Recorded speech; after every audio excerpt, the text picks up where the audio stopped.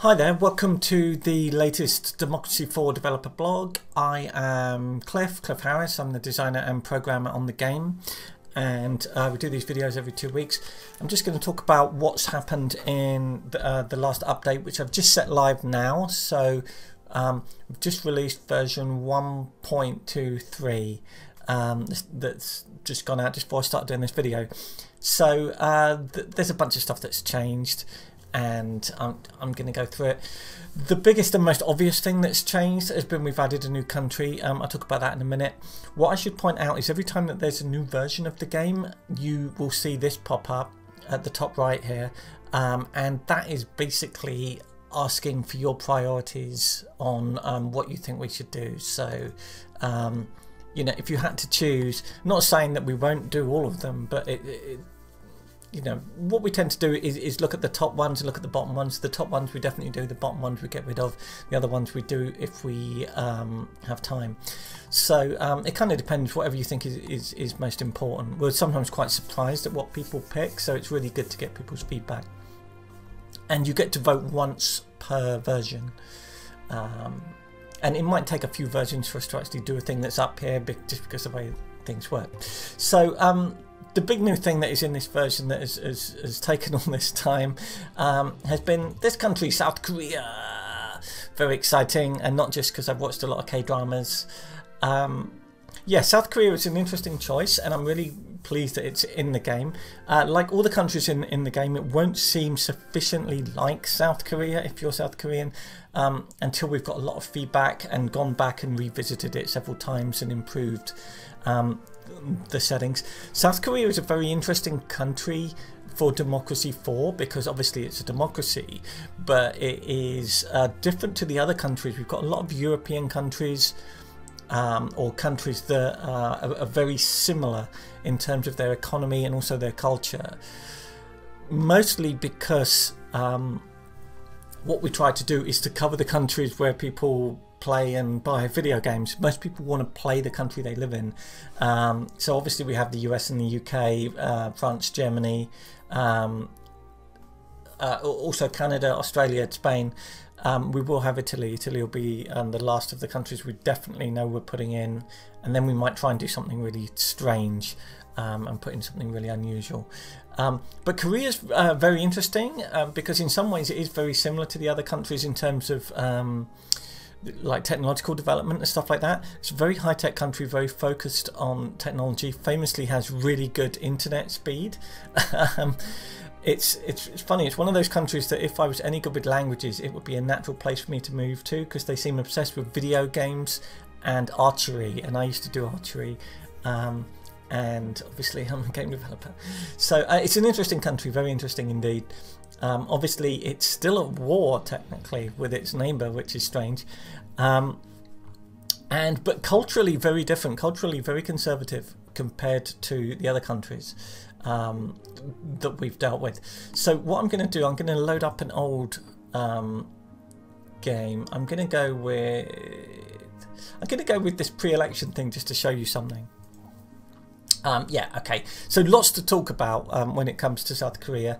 I'm just gonna like quit that. We're right before an election.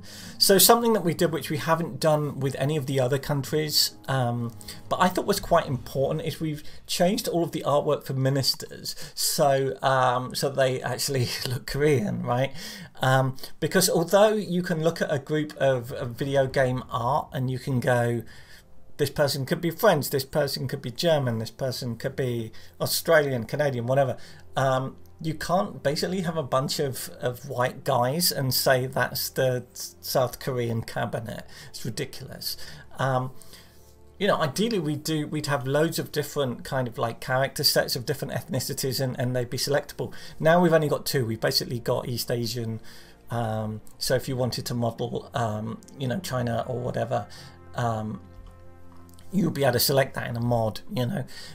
So we have different character sets so that the ministers actually kind of like look believable. There is one, we've got as many as we've got. I can't find the one who I really like, who looks like he's in a K-pop band. He's not there at the moment. Anyway, so there's new artwork for all the ministers in the game. This is an old version of the game that I just loaded to demonstrate something, so the names are wrong. This is before I put in Korean names. I'll prove to you in a minute that if I start a new game, they've got Korean names. Because obviously, you know, Herbert Campbell is not a Korean name, right? Don't worry, that's not the final thing. So anyway, so we had new artwork put in. We didn't change all the artwork for this because there's just so much of it. There are so many, there's 42 characters and they're all really big. And we can't change everything because it just becomes prohibitive. If the game becomes some huge Minecraft-like hit, then I'll get loads and loads of character art done. But it's just a little indie studio, so like, you know, we can't do that. And with the fundraisers, we've kept the same artwork at the moment. Interestingly, that's Kaz Prince from Puppy Games. That's Paul Kilduff-Taylor from Mode 7. That's Mark Morris from Introversion. That's Jeff Sheen, who worked on Democracy 4 and designed Democracy 3 Africa. Occasionally you'll see me or my wife or a few other people who are game developers. All the donors are game developers, in case you didn't ever recognise any of them. Anyway, so quite a few things have changed. These charts have changed, right? And you can't quite tell, but there's a little bit of, just here, there's a little bit of lighter green. These charts used to be rubbish. I bought a book on how to make really good, easy to read charts. And reading it, I realised that the chart that we used to have in the screen was awful. Because it used to have a line chart and then a pie chart to show the split of the line. And that's just rubbish. So now it's what you call like a stacked area chart. So this is all from donors. This is all from donors, apart from at the end here, we've just started to get some minor donations from members there, implying we've got a few members. This now makes a lot more sense. And talking of which, if we go to parties to show members, these used to be dots. They used to just be like a bunch of little dots, and they would represent where on this chart, from opposed to supportive, every theoretical voter was. I just changed them to little icons of people because they're meant to represent people. So why weren't they people instead of like little dots? It was, you know, it was ridiculous. Anyway, I think that's a bit of an improvement. So that's in there. If we go back to the main screen here, so this is South Korea. If we look at where we are on the political compass, yeah, we're conservative, and South Korea is a conservative country in a like cultural sense. Which is quite interesting because we're normally here and maybe a little bit here, but we haven't been here much. And I think it's interesting to have a variety, and it's more of a challenge. If you want to take South Korea and turn it into a liberal communist democracy, you'll find it a bit of a challenge, and that's what the game's about, right? It's about changing society. So I think it's really good that we've got that variety in here. So yeah, things are quite different with South Korea. It's a very high-tech country, and I have someone that does the research. Jenny does all the research on stuff, and it's interesting some of the policies that South Korea has and that it doesn't. I think it's the first country that we've represented that has national service, which is interesting. It makes people pretty patriotic, obviously. And also, it has a completely new policy and a completely new situation in here, which is the threat from North Korea, which is, of course, a very real threat. I mean, like you're within missile, right? Your main cities are within missile range of a country you're technically still at war with. So there was a lot of fiddling to decide how to represent this, and so what we want is a situation where, as the player, you are aware that you're in a country that has a threat from the north, and that therefore you need a strong military. South Korea has a very disproportionately large military for a democracy. So basically you have this threat from the north that will affect stability and will worry everyone. And you offset that with decent foreign relations with countries like the US and so on, who will then like back you up. And also military spending, and that military spending is kind of keeping the threat from the north at bay. What this also does, it has hidden effects. It boosts the chances of cyber warfare from the north, and it also boosts the chances of the event that is a foreign missile test, which is obviously very worrying if you live in South Korea. So that's a new, like, specific thing that is in for this country. We'll add loads of other things as well over time. So there were a few other things that was in there. I was speaking to people that know a lot about it, and we ended up adding a where is it? Where's the tourism thing? Tourism boost. Where is the tourism boost? There's kind of like a tourism campaign or something. I can't even bother to search for it, but it's there. And also art subsidies are quite high, and this is like this thing they call the Korean wave, where they're trying to become like a big cultural influence. There's some interesting stuff. They have a luxury goods tax. It's small, but it's there. And there was some, yeah, so there is actually a packaging tax. So this is something that's recently in, and they have that. It's quite interesting. Capital controls is something that they have in South Korea. It depends how you describe these different policies, but aimed more at companies than at people, as I understand. But capital controls is a very unusual policy that most people in the consensus of the democratic West have decided against, but used to exist when I was a kid. I think when I was a kid, if my parents went on holiday, you could only take a certain amount of money with you. The fear of like money leaving the country, that's the thing. And like they're into their robots, man. Robotics research grants, stuff like that. So when you play this country, it's kind of different. It has a kind of like different feel to it. Yeah, ID cards. There's interesting stuff. Internet censorship. Yes, it's a thing. And like these things all come together, and that is why it's a more conservative country. And if you look at attitudes towards women, and if you look at attitudes towards, you know, stuff like gender transition and stuff like that, it is different. It's probably changing. I would imagine that it's becoming more liberal, but still it's an interesting kind of like new starting point. If I just go to the election, which I think is going to completely crush, this is like a test save game, right? Okay, when I've been fiddling with stuff and balancing, so don't think this is what the actual game is like, right? But I just want to point out that I've changed, because I've changed something here. The no going back party. Apparently we are going back, so just deal with it. Yeah, and there is an interesting thing coming up actually. Yes, we won, hooray, hooray. Yeah, vote analysis. So this used to be dots as well. You might remember this was dots. So I changed all this. So so this is people as well. I think that makes a lot more sense. I'm just going to go to the next term to get rid of all that.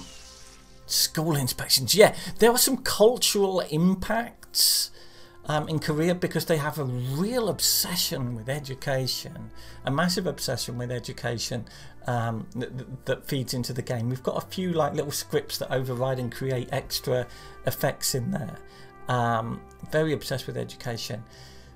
What was it? There was a little thing that I was going to say. Oh yeah, there's this other crazy thing. It's interesting, like, yeah, the death penalty. Yeah, it's interesting. It's a very interesting country. I'm sure loads of people in South Korea will go, actually, that's not true. We don't have that, or we do have this, or whatever.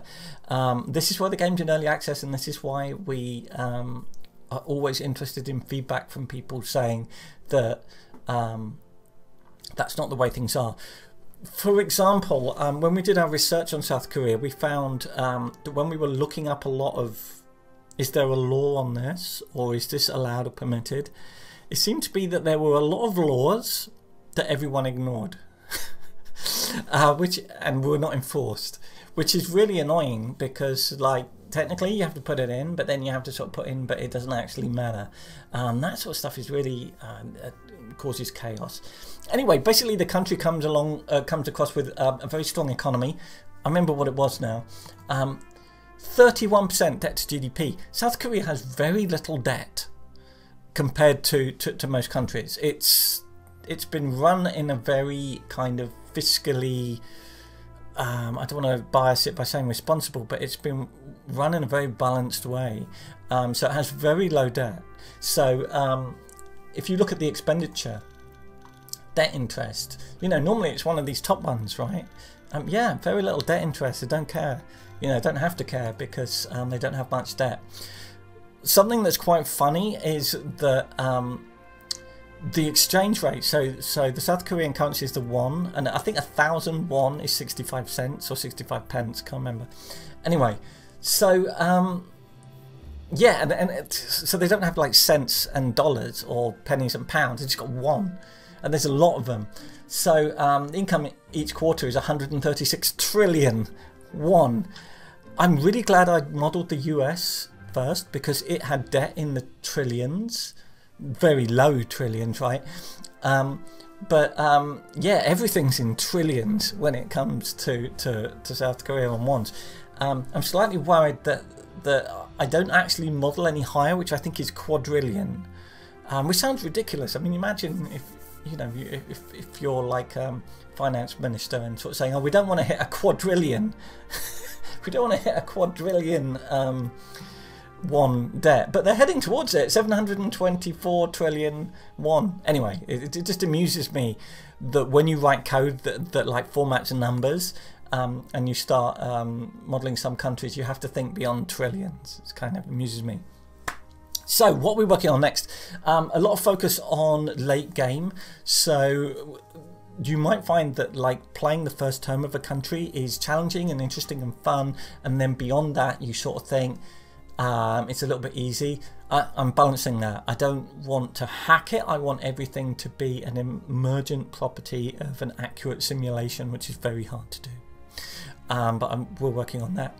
And two things that will be coming along probably in the next update will be support for the Russian language and support for the Polish language.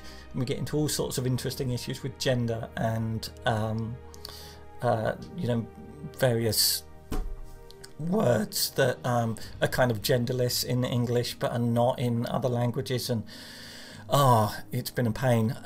If you play in German, you might notice a lot of places where the text overlapped other areas is fixed. There were various places where that would happen. There's been a lot of like behind the scenes little things like that going on. Anyway, so welcome to South Korea. Have fun. And you know, try not to ruin the economy because it's handed to you. You actually start South Korea quite popular with a great economy and everything's fine. It then does sort of go downhill, but it's an interesting country to play, and I hope you like it. I really want as much feedback as I can get, especially if you live in South Korea, obviously, or if you have lived in South Korea or you know a lot about it, because like I say, we will read about what officially the status of a country is. It's a country I've never visited, but I might visit next year, maybe. Anyway, thank you for watching. The game's still in early access. We do these videos every 2 weeks. Let me know what you think in the comments. Please like and subscribe. Blah, blah, blah. See you in 2 weeks.